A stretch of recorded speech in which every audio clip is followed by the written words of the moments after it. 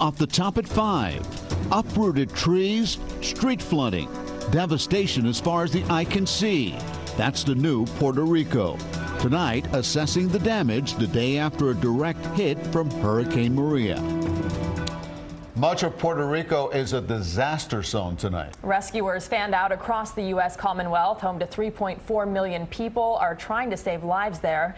CBS 4's David Begnaud reports from San Juan. Residents of Puerto Rico waded through the mess Hurricane Maria left behind.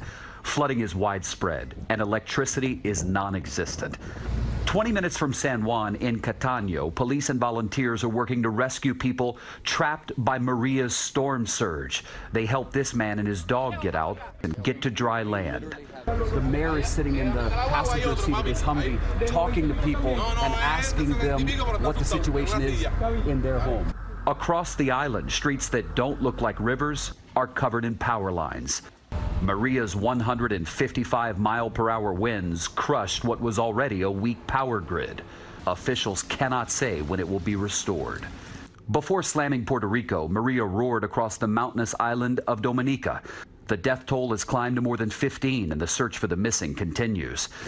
The Dominican Republic saw whipping winds and drenching rain when the storm passed the island today as a Category 3. Maria is moving toward Turks and Caicos. President Trump has approved a federal disaster declaration for Puerto Rico.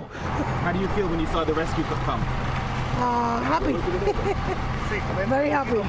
With so many communities cut off, the full extent of the damage is not yet known.